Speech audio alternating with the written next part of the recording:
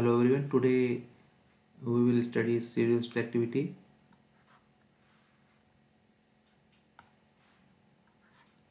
Before studies to start the stereoselectivity, we will discuss what we have studied in the last lecture.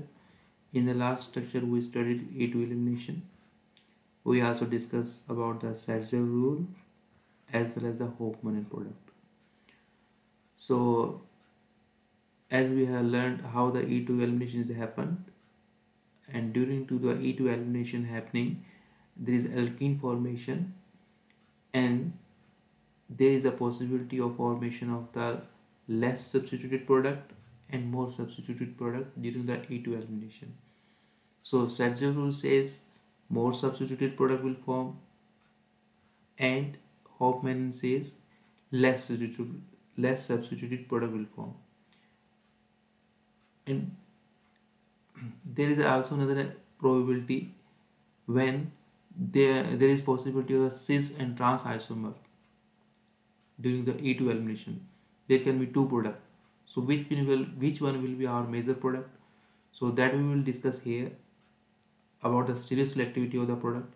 Which product will be the major product and which will be the minor product when then there is a possibility of cis and trans isomer in our product. So alkene with the bulkiest on the opposite sides are the most stable. Okay, so hence during E2 eliminations, trans alkenes are formed predominantly. So both are formed by E2 elimination only, and stability of the final product is dominating factor. So what we have learned here, when the bulkiest group will be the opposite side, that will be the major product, and this will happen during the E2 elimination.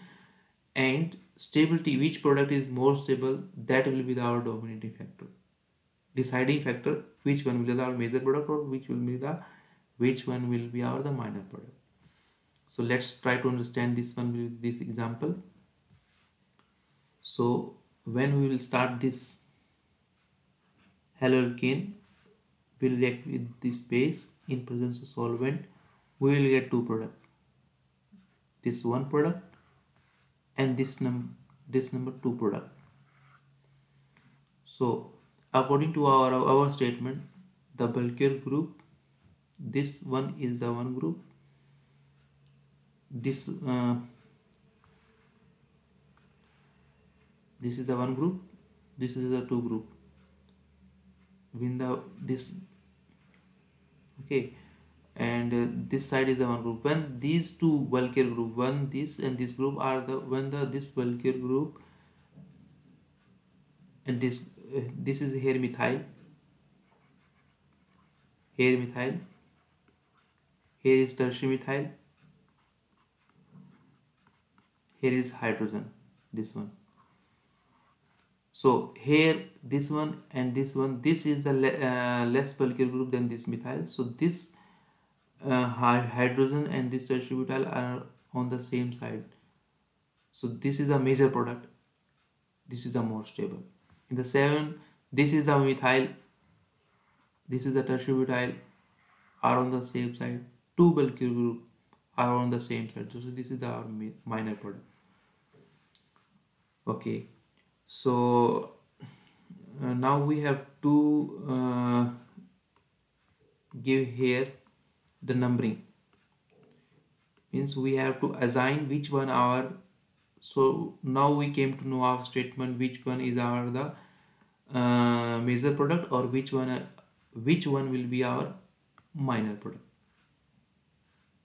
Okay, so now we have to give the E and Z nomenclature. We have to give here E and Z nomenclature. Okay, or we have to give trans or cis. We can say Z isomer or cis isomer.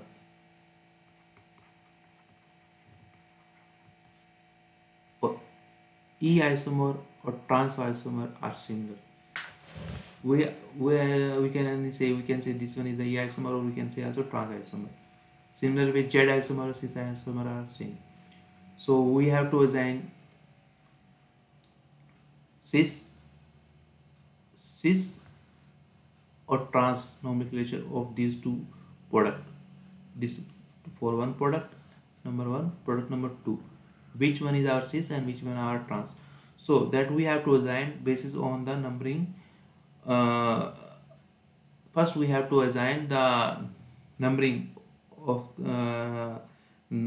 priority on the atoms on the both sides of double bond. So this is a carbon, this has the higher atomic number, so this will get the priority number 1. This is the hydrogen, has less atomic number than carbon, so this is the priority number 2. In the similar way, this carbon has the priority has the same atomic number like this carbon, but this carbon is attached to second carbon and this carbon is attached to hydrogen. So when the first atom will match the atomic number of first atom, then we will move to further. This is the hydrogen and this is, here is the carbon. This carbon has the atomic number is 12, has the higher atomic number than this hydrogen, so we will give this priority number 1 and this will get this carbon will get the priority number 2. Okay, so now we will see when this priority number 1, this is the 2, and here is the priority number 1 and here priority number 2, when the higher priority number are on opposite side. Okay, when the higher priority numbers are on opposite side, this priority number 1 and this priority number 1 are in opposite sides, this carbon and this tertiary butyl are on opposite side, so this is called it when the higher atomic number, higher priority numbers carbon are opposite sides, then we call it E isomer.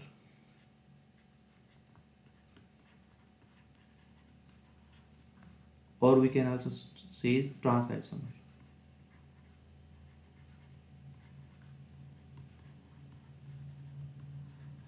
On the other hand, same, we will give the priority. This is the carbon has atomic number 12 and this carbon has atomic number 12. This hydrogen has 1, so this will get the 1 priority number. This will get the 2 priority number. On the similar way, this will get the 1 and 2. Now the higher priority number atoms are on the same side, so this is the cis conformation, cis isomer, or we can say Z isomer.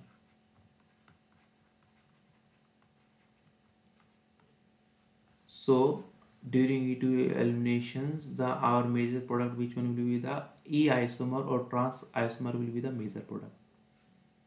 Minor product will be the Z isomer and cis isomer. So this is our answer.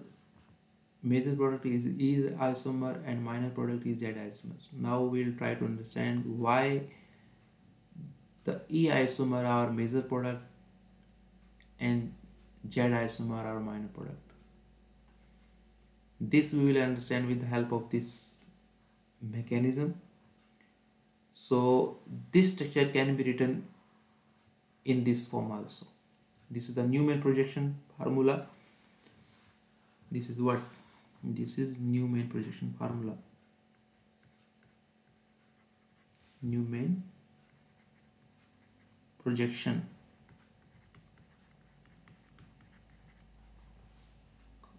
Conformer.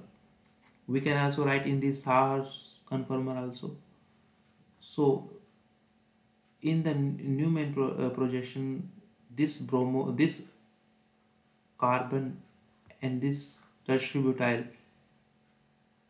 are in opposite directions. So this is a more stable conformer, and more stable conformer leads to more stable product. This is our E isomer.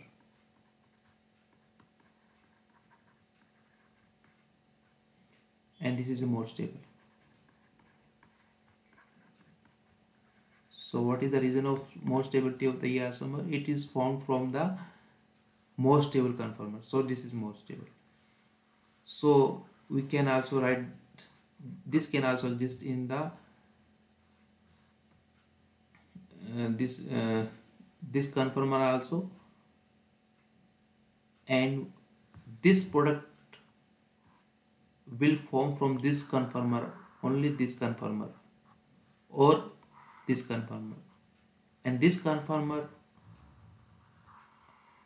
or this conformer are the less stable, because this methyl and this tertiary butyl are in the at the 60-degree of angle. This is the less stable. Here this methyl and this is in a opposite direction, so this is a more stable conformer, this is a less stable conformer, this is the less stable.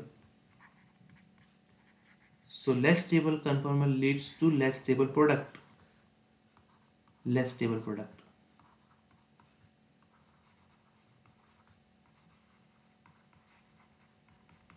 So now we understand. So when the E2 elimination will happen in the presence of base or ethanol, there will be two products. One will be the E isomer and second will be the Z isomer. E isomer will be the most stable product and Z isomer will be the less stable product. Thank you.